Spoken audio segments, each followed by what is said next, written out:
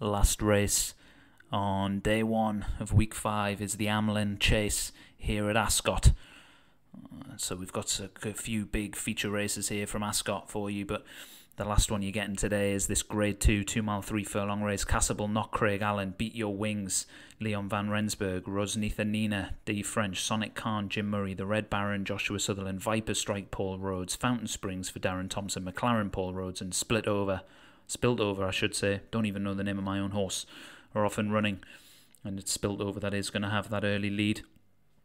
Back over its more favourite trip after a couple of poor runs since winning a group race on week 1 over in the States. When they get over that next fence, Spilled Over. Really, I'm struggling with my own horse's name here. Spilled Over and Rosnitha Nina battling each other for the lead up front, and it's Rosnitha Nina that's come out on top of that battle, winning by putting a good few jumps and winning a couple of lengths out of Spilled Over, and it's a couple of lengths back then to Cassable Knock, who's gone off the odds-on favourite here today. Really well fancied Cassable Knock after a really good win last time out for Craig Allen, the black horse racing in the green and gold hoops on the outside. As they come over the next, Spilled Over decides not to jump it and just decides to just run straight through that fence and ploughed through it, and is lucky that the jockey's still on board. And some of the jumping from my stable has been better than it was last week, but still sketchy at times. So it's Spilled Over on the outside of Rosnitha Nina. Cassable Knock back in third. Rosnitha Nina was one that nodded on landing there. Not a great jump from that one. And Beat Your Wings has just been beaten along for a few strides there by the jockey. Touch out pace there at the rear of the field for the champion trainer, who's looking to get a really good feature race, graded race on the board after going so close in the Lancashire Chase with G.I. Joe and up on the catwalk. So Spilled Over now has the lead again and enjoying itself out in front, trying to recover after that early mistake, and a bad one it was. Has a lead of a good few lengths over Rosnitha Nina. Fountain Springs racing on the rail on the inside of the favourite Cassable Knock. Sonic Khan for Jim Murray on the outside of that one, and McLaren's just in behind these. One of 2 runners for Paul Rhodes in the race today as they get over the next. And the leader jumps it better this time, and the Red Baron is the one that's been relegated to the rear of the field.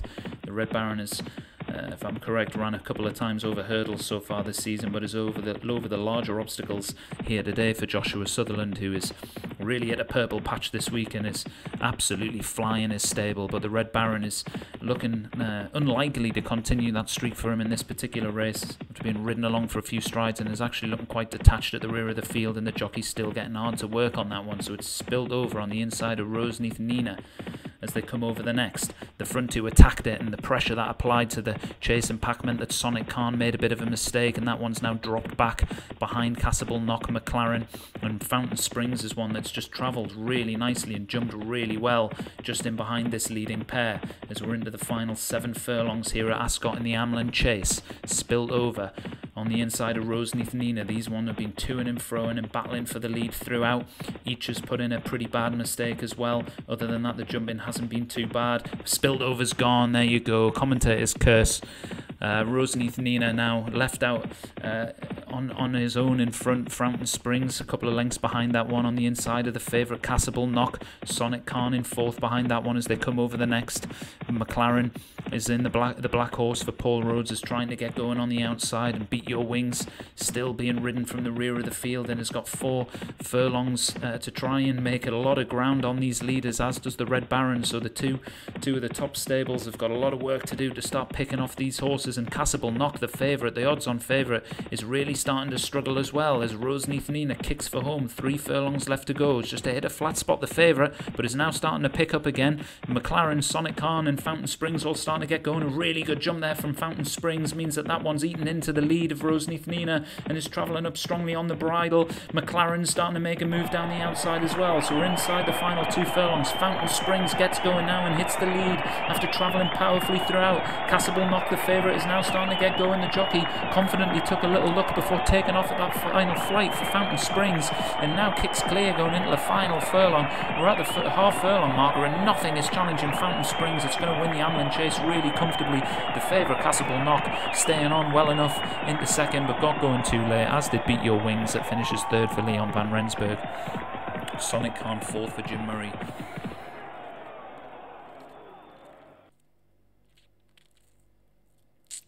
Yeah, Fountain Springs won that really easily in the end.